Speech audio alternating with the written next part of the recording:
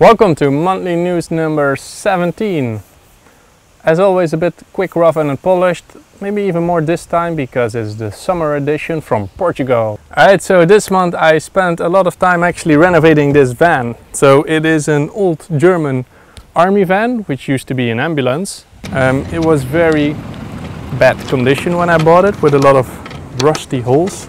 So completely re-renovated it. Filled up all the holes, repainted it to turn it into a little camper, which also is going to be my house later if I'm going to move to Project Camp. I'm going to make a final detailed video how the whole process went later. If you already want to see something, I also posted a topic in our forums where you can see step by step how it went and how it's turned out to be with like the interior and stuff. Now, one of the main reasons I'm here is to visit Tamera, which is a community in the south of Portugal, and it's set up by German people about 30 years ago, maybe 40, not sure. But they basically built it all themselves, and about now 200 people from around the world live here. And I'm here to research like how did that go, or what does it take to do something like that. Because you really have to rethink everything, from where do you get your food, your energy, can you cook on solar energy, how do you get your water supply. So on the one hand, very basic technical stuff, but also what's it like for people to live here? Do they still like each other if you're together day and night? Are people happy or negative? So I'm just gonna talk with a lot of people and look around, and in the end I'm gonna make one proper video with some interviews and show you guys all the things that are going on here, because it is a very impressive and beautiful place, I must say. It's kind of magical. So I'll make a video about that. Let me just show you already a few things. Fruit trees around, like here, which is very sour and not ripe yet. Still need to learn. So they built their own lake. So this used to be dry soil, but they managed to make a watering system so the rainwater stays in. So now everything around it is super nice, fresh and green, just by keeping the water in the land. They have a greenhouse where they grow the little plants, like beetroot. Devices to cook on solar. This one is used to bake a bread.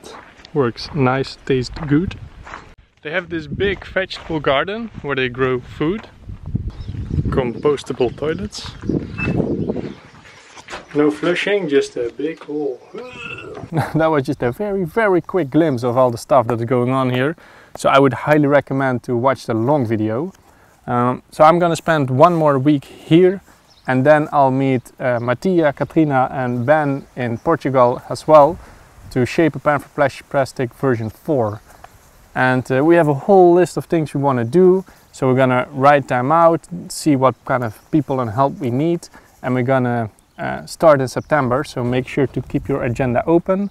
So now it's still kind of chill, so make sure you rest, but in September it's gonna be full on, so be prepared. Oh, and one special mention, Ans was her birthday this month. I do not know Ans.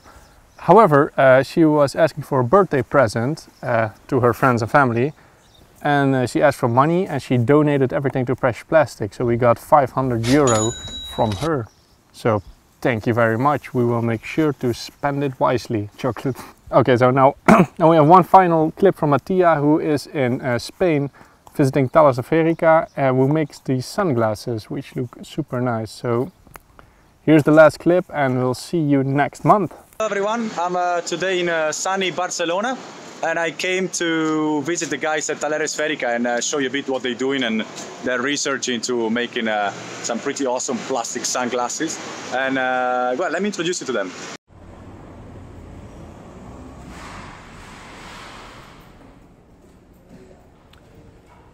Hello. Hello, Mattia. How's it going, guys? How's life? Life is nice now that we can make sunglasses. Nice. And what is this? Well, we have the machine here. That's the second machine we built, and this is what is actually allowing us to have enough pressure to build that. To make what again? To make these amazing sunglasses. 100% recycled, 100% recyclable. Fucking amazing. Oops, I shouldn't say fucking. Yeah, tell us a bit more about these sunglasses, how you guys came to make them, how long it took you to make those two molds, and then maybe you explain us about the molds. So sunglasses have been a 1 year trip into getting something out of these machines that would make proper products. This was our objective, this was our goal, and sunglasses are consumed by the thousands, so we thought that... Millions. By the millions, yeah. And this, we thought we could, it could have an impact. So that's why we started doing sunglasses, and Daniel will tell you about the molds. Yeah, these are the two molds that we need to come up with the sunglasses. This is for the frame.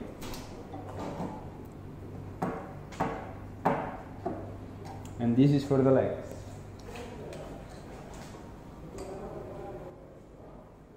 And these are fully custom made, right guys? You guys designed, developed it, produced it, CNC milled it.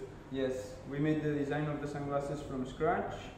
We came up with the design of the molds, and finally with the bases of precious plastic, we designed this second machine. It's an updated injection machine. Exactly. That provides you with shitloads of pressure to make the sunglasses, right? Because it's very thin, the product. Yeah. The walls are very thin of the material. Yeah, Right? what was hard with the molds was to understand the difference between industrial injection molding and injection molding with manual machines. So that was some knowledge that we gained in there while doing these molds. That was super interesting. Okay, and tell me about this detail of the screw that I particularly like and I think is crucial in designing sustainable products. Yes, so one of the things we wanted to achieve with the sunglasses was to have them made with one single material. So the screw that you see here is the exact same material as the temples and the frame.